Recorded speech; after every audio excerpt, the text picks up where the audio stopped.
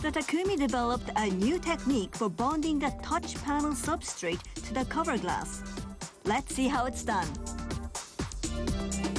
The touch panel substrate and the cover glass are both made of glass. So we'll use these two sheets of glass to demonstrate. Try to stick these two together as closely as possible by hand.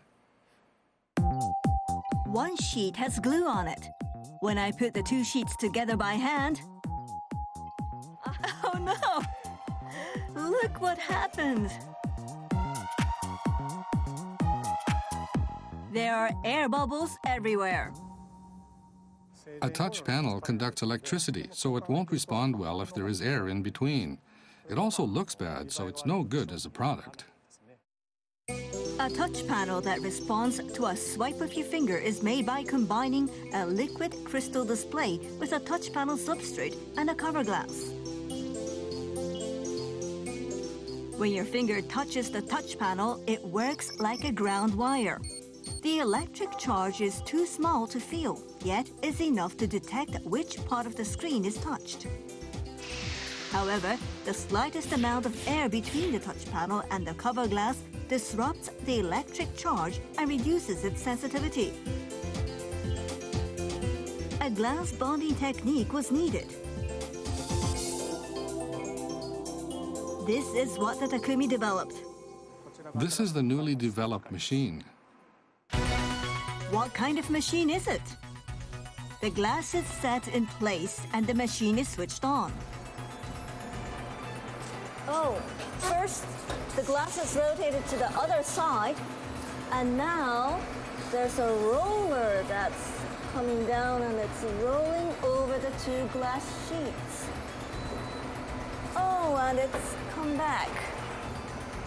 Wow, the glass is perfectly now. When compared to the glass that I joined by hand, the difference is obvious. Until now, conventional machines join the glass sheets in a vacuum environment to prevent air from getting in. However, the vacuum would cause the glue to boil and form air bubbles. This caused 30 to 40% of all early smartphones to be defective. The loss was too large to ignore.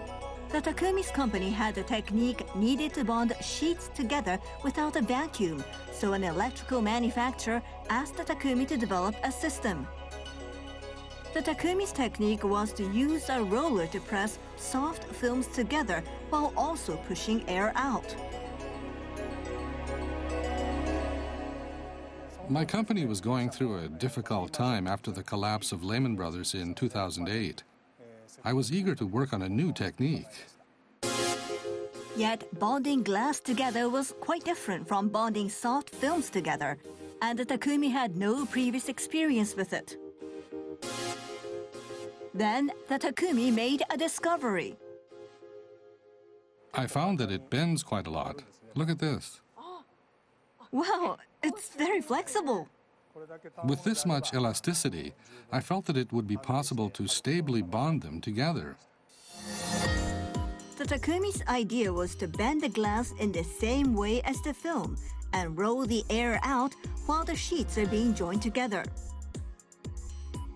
Yet objections were raised at the thought of the glass being handled in this manner. Wouldn't it crack? Wouldn't it warp?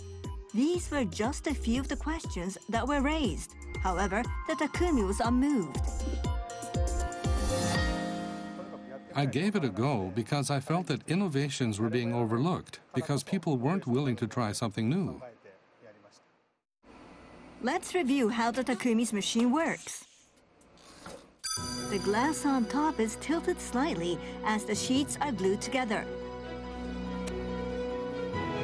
A roller pushes out the air as it presses the two sheets together.